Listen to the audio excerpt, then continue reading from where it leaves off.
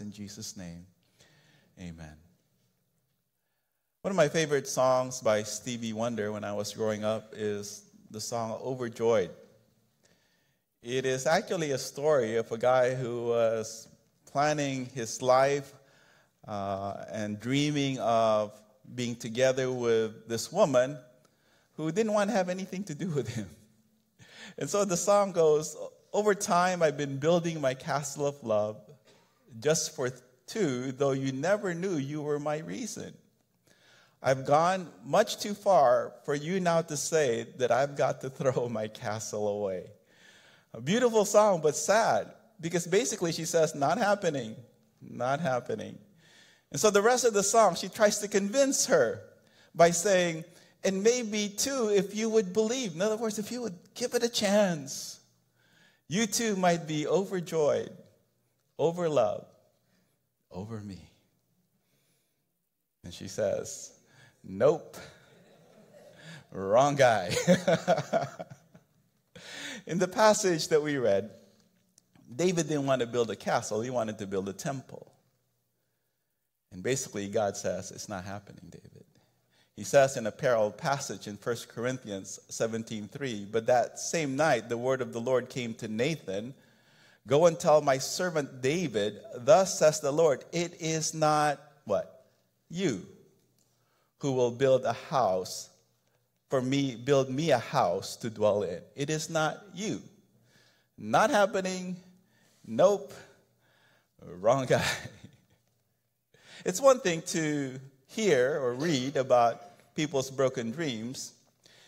It's another to have your dreams broken, isn't it? Maybe you've always wanted to be a doctor, but your parents couldn't afford to send you to medical school. Or maybe you couldn't pass biochemistry, and so you had to choose a different path. Maybe you wanted to become a businessman, a successful businessman, and you were thinking, by the time I'm 30, I'm going to own my own business. By the time I'm 40, I'm going to have 3 or 4 of these businesses turn into a franchise, and by 50, I'll be ready to retire. And you're already 50, and you still don't own your own business. Not happening. Or maybe you were in love once, and you thought that this is her. She's the one that I'm going to marry. And eventually she says, nope, wrong guy. What do you do? What do you do when your dreams are broken? And what do you do when God says no to your plans? The background of this passage is David wanting to build a temple for God after he had been crowned king at Hebron. If you remember in chapter 6, all the tribes came and they submitted their allegiance to David, and he was crowned king over all of Israel. And then his first move was to take the Jebusite city, which is now called Jerusalem, to be the capital of all of Israel. As soon as he did that, the Philistines attacked, and he defeated them not once, but twice. And after he had pushed them back, his next act as a king was to bring the Ark of the Covenant from Abinadab's house, to bring it to Jerusalem, so that Jerusalem will not only be the capital of Israel, it will be the religious center of the nation's worship. But as he brought the Ark of the Covenant in, and as he was overlooking the tent that housed the ark, perhaps from his balcony, from his magnificent palace, David says, I want to do something for God. It's not right that I live in this beautiful palace and that he lives in a tent. I want to build God a house. And basically God says no. What do you do when God says no to your plans? What do you do when your dreams are broken and you had been planning your life all along and you have it all down, your 5-year plan, your 10-year plan, your 15-year plan, and God just tears it up and says, nope, not happening. What do you do when God says no? This passage, we find David giving us an example of what to do when God says no to you. 3 significant things happen in this passage. First of all, you find the proposal of David to build God a house. In verse 1, it says, "Now when the king lived in his house, and the Lord had given him rest from all his surrounding enemies, the king said to Nathan the prophet, 'See, I dwell in a house of cedar, but the ark of God dwells in a tent.'" In other words, David says, it's not right. It's not right that I should live in a place more beautiful than the ark, than the representation of God's presence. Verse 3, "And Nathan said to the king, 'Go, do all that is in your heart, for the Lord is with you.'" Nathan the prophet, the first time he enters the picture in 1 and 2 Samuel, says, "Sounds good to me. Go for it, David." Because what could be wrong in wanting to build God a house? What could be wrong in wanting to build God a temple? Can't be anything wrong with that, can there? But here's the principle. Make sure that what you do is not only for the Lord, make sure that it is from the Lord. Even great things need to be submitted to God's will. Just because it is a good thing doesn't mean that it is God's will. Whenever you do anything, make sure that it's not only for the Lord, make sure that it is from the Lord, that you consult Him. So sure enough, in verse 4, it says, "But that same night, the word of the Lord came to Nathan." And what did God say? Verse 5, "Go and tell my servant David, 'Thus says the Lord, would you build me a house to dwell in? I have not lived in a house since the day I brought up the people of Israel from Egypt to this day. But I have been moving about in a tent for my dwelling.'" So I said, "David, would you really build me a house?" And the implied answer is no.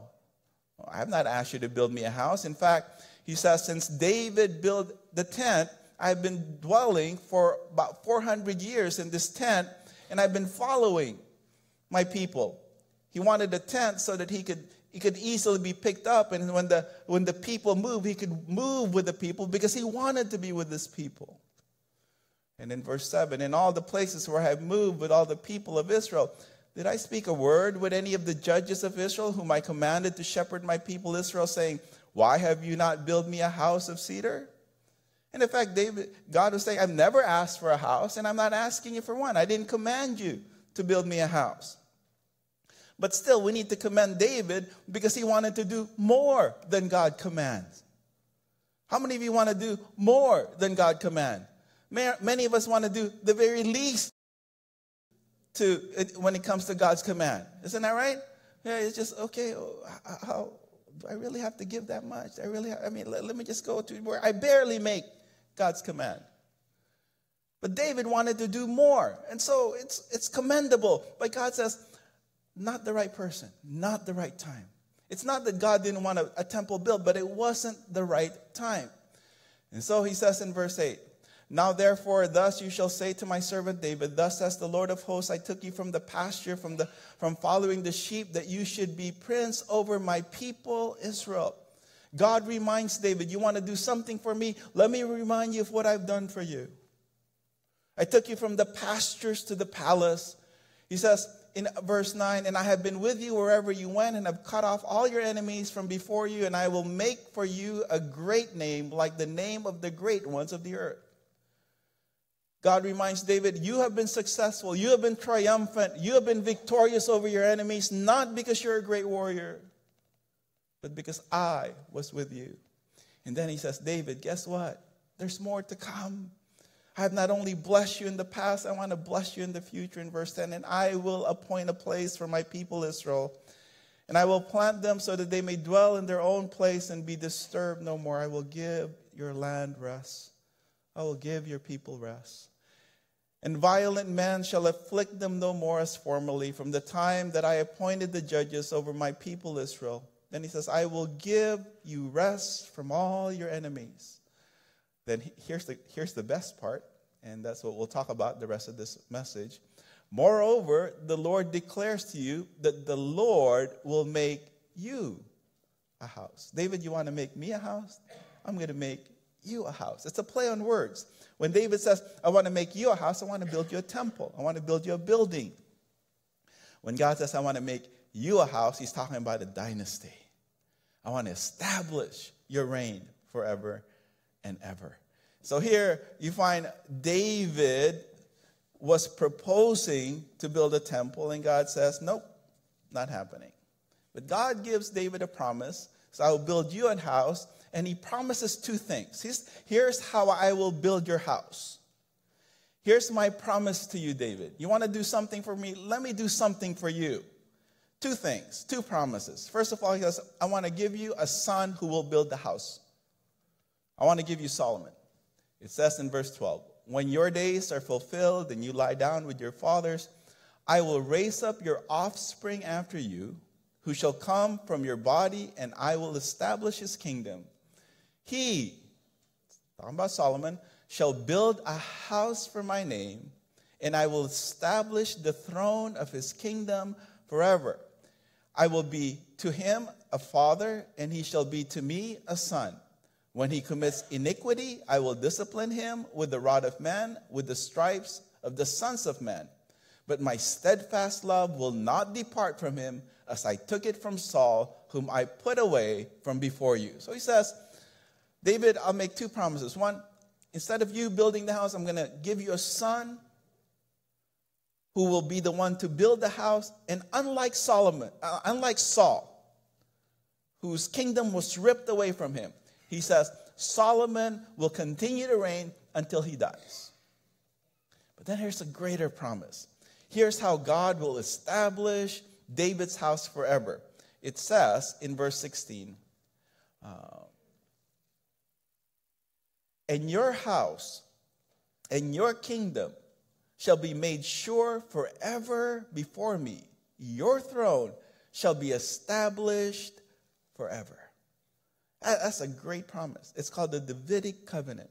It is God making this unconditional promise to David, that not only will I give you a son who will build the house, but I will give you one who will reign forever and ever. Understand that whenever God changes your plans, he has a better plan for you. And that many times your plans get in the way of God's plan.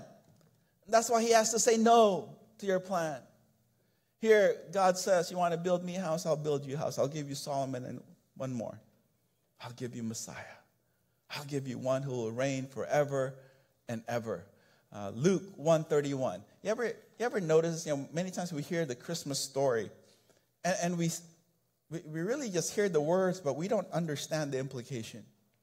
That when Gabriel spoke to Mary, and he described the one who would be born, it is a fulfillment of this promise that God gave David over 1,000 years before.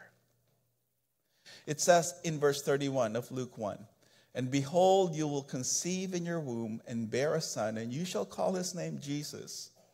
He will be great and will be called the Son of the Most High, and the Lord God will give to him, now notice, the throne of his father David. And then what does he say in verse 33? And he will reign over the house of Jacob forever, and of his kingdom there will be no end. David, you want to build me a house? I'm going to build you a house, and that house will last forever. The first part of the promise fulfilled in Solomon. The second part of the promise was fulfilled through the Lord Jesus Christ. What do you do when God changes your plans? What do you do when you feel disappointed? Understand that God has something better. Last year or this year when the Warriors won, Draymond Green was being interviewed, and they were asking about the painful 3-1 choke job last year. Remember? What happened? Yeah, we want to forget that. But this is what he said. He said, I had a letdown last year, but like I told everyone before, if Kevin Durant was the consolation prize to lose, thanks for that loss. And we champs this year. He put it into perspective. The loss from the previous year was actually a blessing in disguise because they got Kevin Durant. Had they won, Kevin wouldn't have joined the team. And so he exchanged one lost year to maybe, hopefully, several championship years ahead. We champs this year. David, when he heard that God says no to his plan. Instead of being sad, instead of being defiant, he had a positive attitude. And we'll see it in his prayer. We'll see it in his praises in the next point. We see not only the proposal of David, I want to build you a house. The promise of David, God says, no, I will build you a house. We see David praising God for 3 reasons. David's praises to God. Whenever you're disappointed, 3 things to praise God for. First of all, praise God for his generosity. Praise God for his blessings in your life. David says in verse 18, then King David went in and sat before the Lord and said, who am I, Lord God? And what is my house that you have brought me thus far? You could see David, maybe after he heard from Nathan the prophet, walking into the tent that housed the ark and just sitting before the Lord. And I'm sure David was disappointed, but he wasn't defiant. He wasn't demanding an answer. He simply sat. Perhaps he sat on the ground. We don't know, but he sat. And he says, who am I, Lord God? And what is my house that you have brought me thus far? Whenever you're disappointed with God, instead of focusing on what he has not given you, focus on what he has given you already. Focus on his blessings. You ever sit down and just say, Lord, who am I? Who am I that I should live this long? But no one's guaranteed this many years. Who am I that I should live this long? Who am I that I'm not homeless and I have a place to live? Who am I, Lord, that I eat every day? Who am I that I should have this family? Who am I that I should drive this car? Who am I that I should have this ministry? Who am I? You ever think that way? You ever instead of being disappointed with what God hasn't given you, focus on what he has already given you? Who am I, Lord, that you would take my house this far? And then what else does he say in verse 19? And yet this was a small thing in your eyes, O Lord. You have spoken also, I like that word. Focus on that word. Also of your servant's house for a great while to come. And this is the instruction for mankind, O Lord God. What's he saying? God, you've given me so much in the past, and on top of that, you've given me blessings upon blessings. You have also promised me a house. You ever think about not only God's past blessings in your life, but his promised blessings on top of what you've already received? There's a verse in Romans 8:32 that I want you to jot down and perhaps even memorize. It says in Romans 8:32, he who did not spare his own son, but gave him up for us all, how will he not, here's the word, what? Also, with him, graciously give us all things. Paul was saying, we already have Jesus, and as Zeta was singing, and that should be enough. But on top of that, what does he do? He also graciously gives us what? All things. In other words, anything that's good for you, God will not withhold. There are times that he would withhold blessings because he knows that it will hurt you. But he says, if I give you my best, if I'm willing to give you Jesus Christ, if I did not spare him from the pain and the punishment of the cross so that you could be forgiven, how will I not also, along with him, graciously give us all things? If I gave you the greater, will I not give you the lesser? In other words, it's what Paul is reminding us of. And so, David just sat. And he praised God for his generosity in his life. Who am I that you've taken me this far? And who am I that you will give to me in the future? He says, you have blessed me with blessings upon blessing. You have been so generous to me. And so here you find that whenever you're disappointed, praise God for his generosity. Secondly, whenever you're disappointed, praise God for his greatness. It says in verse 20, verse 22. Verse 22. Therefore, you are great, O Lord. Therefore, you are great, O Lord. So, Lord, who am I? I'm nothing. Lord, you are everything. Lord, you are great. How do we know that? Because of what he did for Israel in the past. It says, oh Lord God, there is none like you. There is no God beside you, according to all that we have heard with our ears. And who is like your people Israel, the one nation on earth whom God went to redeem to be his people, making himself a name and doing for them great and awesome things by driving out before your people, whom you redeemed for yourself from Egypt, a nation and its gods. David says, Lord, you've been generous, and Lord, you are great. And you've done great things for your people in the past. And you did something else, it says. And you established for yourself your people Israel.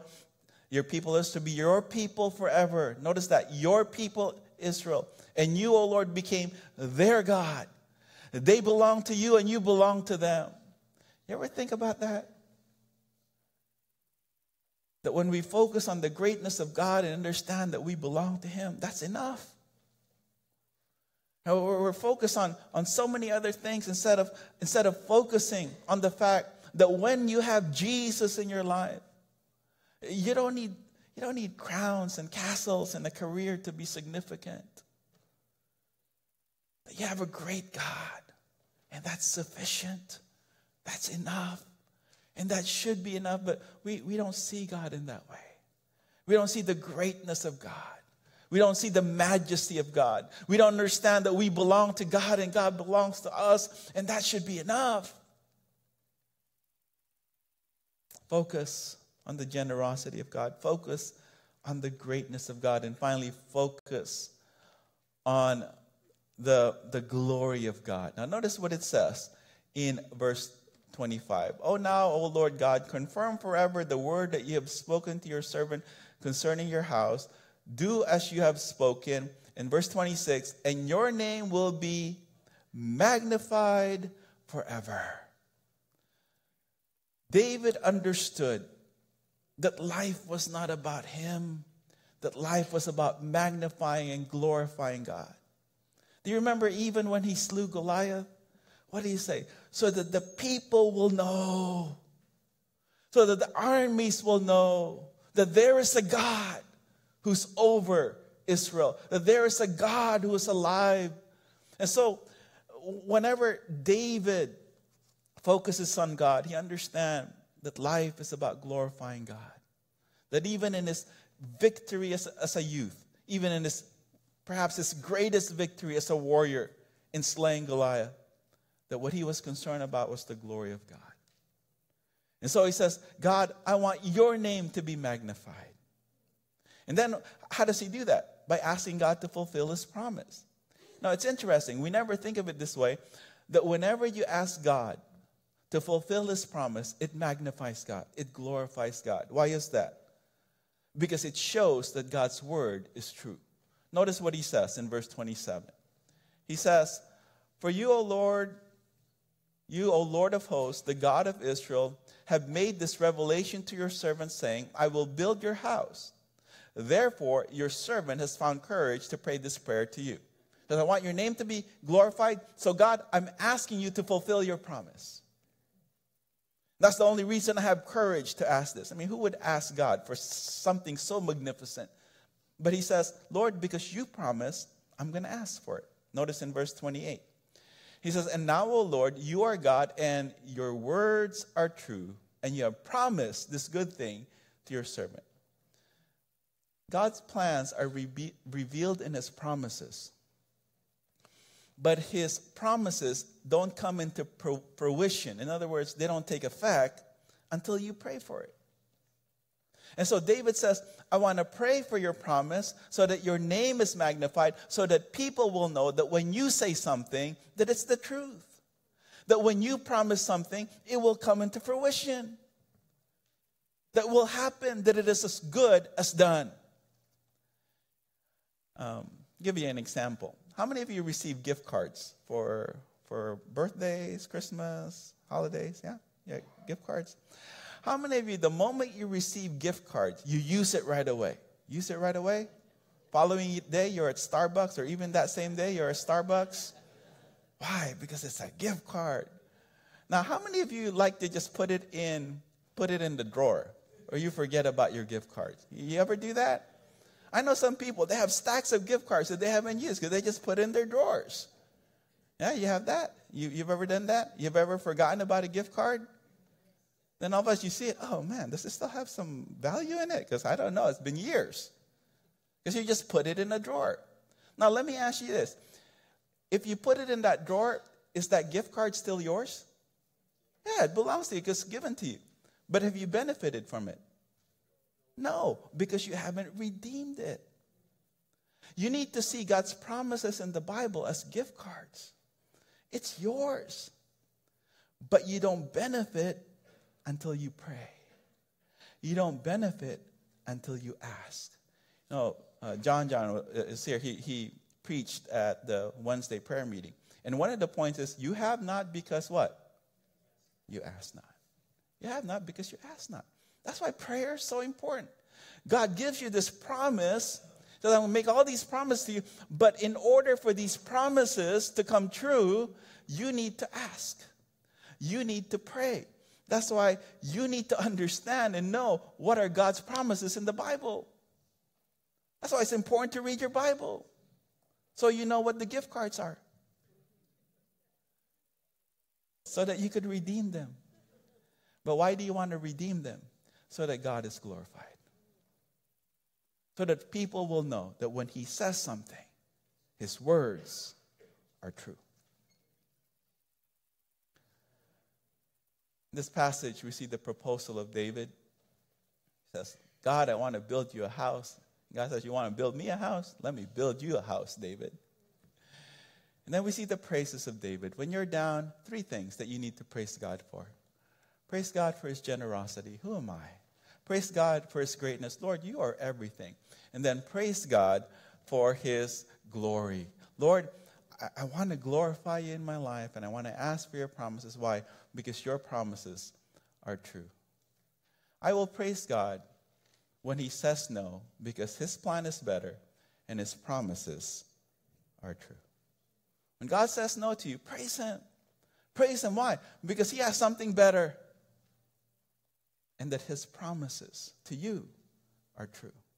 That when he says, all things work together for good to those who love me, you know that his promise, his statement is true. Romans 8:28 is what I just quoted. Let's read it together, because some of you, maybe you don't know this verse, or you've forgotten about it, you haven't heard in a while. Let's read it together. And we know that for those who love God, all things work together for good, for those who are called according to his promise. When God says no, praise him. Why? Because his plan is better and his promises are true. Maybe God didn't want you to become a doctor, because if you had become a doctor, you would have been so busy that you wouldn't have had time to raise your family. Maybe God didn't want you to become a successful businessman, because you wouldn't be able to handle all the success, and your spiritual life would suffer. Understand that God is more concerned about your character than he is about your career. And so his plan is ultimately better. Or maybe it has to do with the love life. You know, we celebrated our 26th anniversary last Thursday. And but looking back, you know, I realized the way God worked in my life, because my wife, Corinne, my beautiful wife, she was not the first person I was engaged to. Ooh, it got quiet all of a sudden. 30 years ago, I was actually engaged to someone else. And I was supposed to get married right after I graduated from seminary. On the night of my graduation, I received 2 things. I received my diploma, and I received back the engagement ring. And I didn't know what God was doing for a couple of years. But looking back, I understand that God's plan is better. When God says no to you, praise him. Praise him, because he knows what he's doing. His plan is infinitely better in your life, and his promises are true. Let's pray. With all heads bowed and all eyes closed, maybe you've come today and you realize that, you know what? I'm not here by accident. I'm here because of God's grace, and he wanted me here to hear this message. I want you to understand that God's plan for you, his ultimate plan, what he wants to do is to save you. That's why he sent his son, the Lord Jesus Christ, to die on the cross for your sins. And so if today you've come and you don't know where you're going, if you were to die today, the Bible says, believe on the Lord Jesus Christ and you will be saved. And if that's the desire of your heart, just quietly where you're at, just say, dear Lord Jesus, I need you.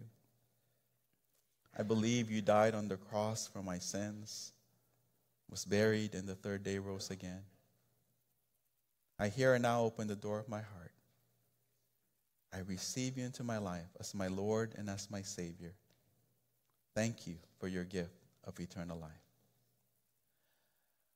Father, I thank you for anyone who's prayed that prayer to ask Jesus to be their Lord and Savior, and I pray, Father, that you would help them to grow in their spiritual life. Maybe you're a believer, but maybe you have some resentments, you have some bitterness against God because the things that you plan, the things that you want to do are not happening. I want you to know that God loves you. He wants to bless you.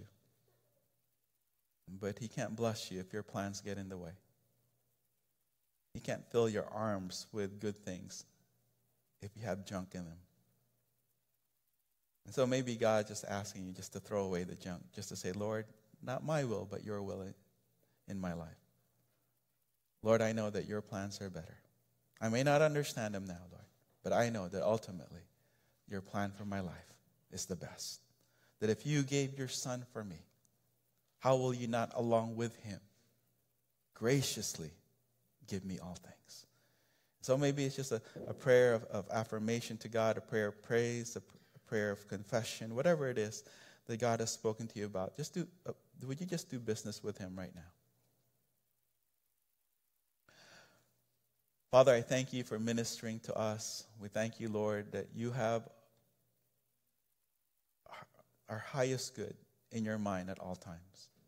And we know that, Lord, because of the cross. And so we pray that as we celebrate, as we partake of communion today, that it would be a powerful reminder that you are a good God, that you are a great God, and that, Father, you work all things for the good of those who love you. We love you, Lord. We praise you. We pray all these things in Jesus' name. Amen. This time we'll partake of communion together. It's